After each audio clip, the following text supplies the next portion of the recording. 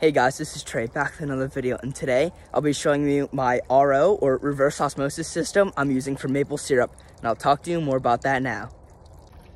Alright, so you can see this is my RO or again reverse osmosis system I built, and I'm using this for maple syrup. You can see I'm boiling over there. I have a whole bunch of pallets thanks to my dad and my grandpa for picking them up, and this week alone I got roughly 100 gallons of sap, which is just insane. And that's all because I added that Route 31 South place and that really nice deli.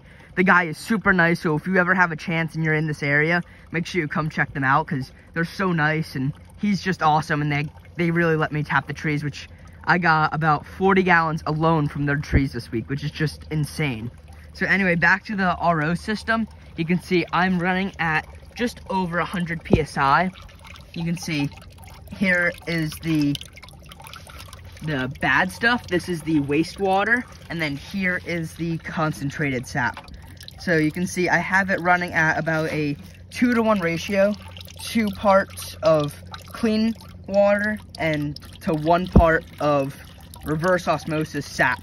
So what this system is doing is it's taking this sap in here. You can see it's pretty clear. I just collected it today actually from my neighbor's house. Shout out to my neighbors. Thank them for letting me tap their trees too.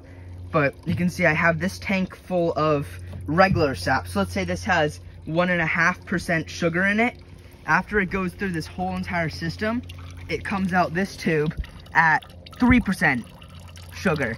So it comes out a lot, or has a lot more sugar when it comes out, and that's why it's so much better. So let's say I have 10 gallons in there, I can bring that down to 5 gallons, and then that 5 gallons will still make the same amount of syrup as the 10 gallons. Because all this machine is doing is it's pulling out some of the water. Just like that is evaporating, that steam and everything, that's all water being evaporated. Just like this, these filters are evaporating the water, so to speak, and taking out some water so that you have just pure RO water, and then you have concentrated sap.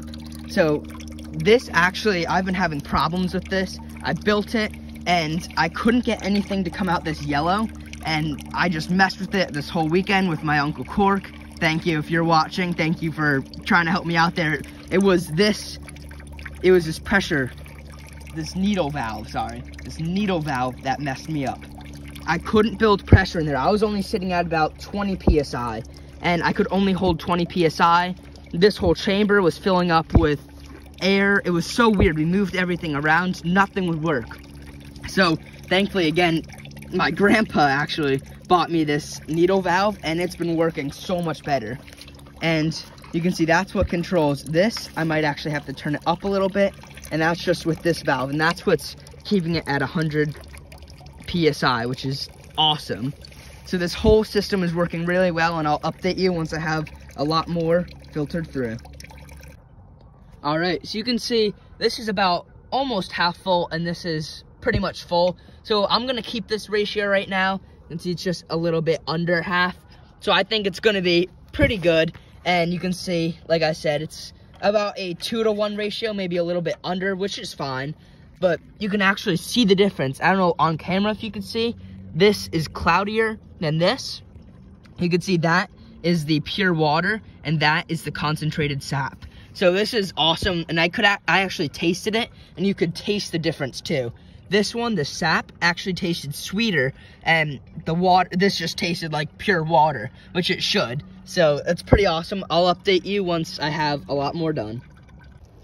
All right, so it's a couple hours later, and you can see I did roughly about 1.5 gallons of concentrated sap to probably 1.5 gallons of water, which is pretty good. And this was just a little test run. You can see I'm just cleaning out the whole system right now, and then I'm going to clean the system out by, sorry, put the light down,